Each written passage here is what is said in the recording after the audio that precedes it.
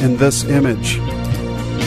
Here we also see the varying layers of curved electric potential in the ring systems of the inert gases, which give form to the spheres. These spheres pulse through each other, creating light lenses.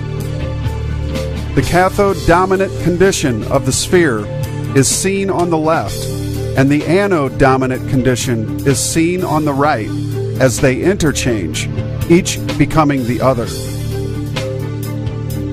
Spherical bodies are formed by the intersections of the inert gas rings on the three interior cathode planes of each cubic wave field.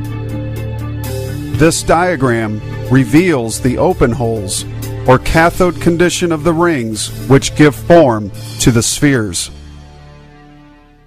The spheres are created by the three mutually orthogonal sets of inert gas rings, which bound the three interior planes of the cube.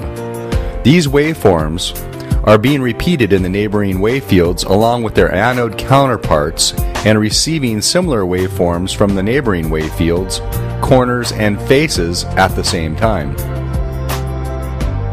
The complexity of all the various ring systems produced by the varying potential of the inert gas rings which form spheres causes the curvature of light lenses which both compress and expand the electric waveforms into a myriad of possible shapes, controlled by magnetic geometries for every imaginable physical shape in our universe.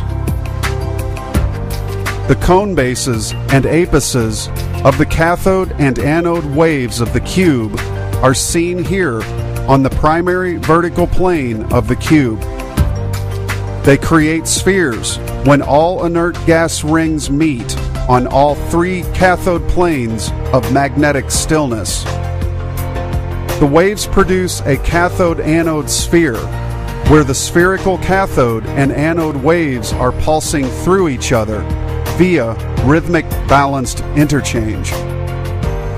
This is a two-dimensional representation of how anodes and cathodes pulse back and forth between each other via rhythmic balanced interchange, each becoming the other, giving their electric light to each other, so they may give again perpetually. This animation is a fusion of the last one, where we see the anode and cathode interchanging through each other. Walter Russell created this magnificent painting to describe the fusion of cathode and anode inert gas ring and sphere systems. The anode is showcased and highlighted in red to exhibit how the spherical centers of immense heat are generated by the interchanging of the cathode and anode waves. The opposite of the fusion image Russell painted would be a fission image, like this, with a hole in the center for cathode female preponderance. The anode condition of the inert gas rings would be superimposed over these rings, with male and female color spectrums in the inverse of the previous image, called fusion. Atomic structures are seen to display the concentric spheres created by the inert gas rings.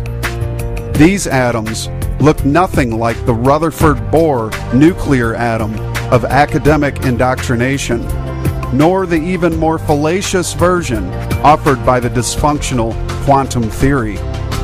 The complexity of the light lenses is seen here, where there are lenses within lenses created by the rings of the inert gases, which are dividing the sexless, still magnetic light into sexed pairs of male and female spiraling electric vortices of the bipolar electric universe.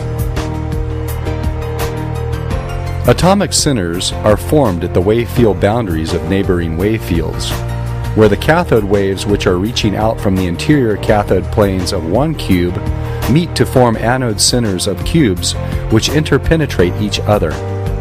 The inert gas ring systems that compose the inner three cathode planes of each cube and create spherical systems are seen here in the image on the left.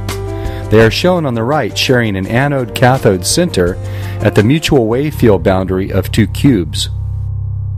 This creates a third atomic center between the two cubes, which interpenetrates the other two cubes. This means that atomic systems are not separate, standalone entities, as shown in academia. Rather, they exist in and through each other, sharing their cathode planes and cube corners as anode-cathode meeting points, which center atomic systems. The interchange of the cathode vortex waves, which reach out from cube bases, creates the static electric motions of the cubes as direct reflections of the cube's cathode planes. The dynamic motions of the spiraling electric light forms are seen here, where the motions are transferred into neighboring wave fields via the corners of the cubes, and create atomic centers there as well. The 8 corners of each cube act as trihedral corner reflectors to bend spiraling cathode wave lights inward towards apices, which are the centers of other anode-cathode centers as seen in the vertical purple bullseye face in this image. This bullseye represents a time-stopped fusion of both cathode and anode conditions of the inert gas rings as they appear together on the cathode plane, pulsing between each condition. The other 3 horizontal bullseyes are inert gas rings in their cathode condition with no anode centers shown for comparison. Note also, the octagon in the cube to the far right is another of the countless unseen still magnetic geometries which exist between the magnetic cube and electric sphere. 8 trihedral corner reflectors are also to be found at the center of each cube. The 3 inner planes of the cube create 8 corner reflectors, which are the magnetic control for 8 electric vortices as they thrust back and forth between the 8 outer corner reflectors of the cube. This creates a very complex system of interlocking elements which all share their male and female electric lights with each other to give each other form.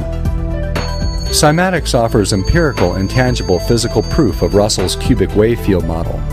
It is a window into the unseen world of electric waves, in this case sound waves, which are also electric, as they work together via expansion and compression to create every imaginable geometric form in the electric universe of motion.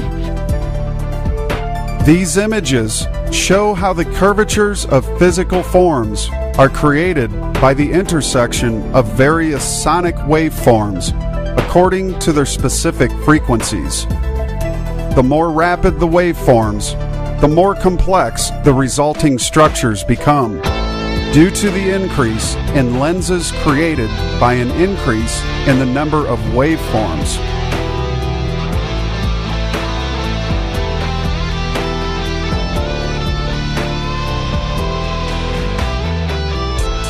Solid spheres can only occur where the 6 polyhedrons of cubes unite as one. 6 square pyramids intersect with their apices pointing to the center of gravity of each cube.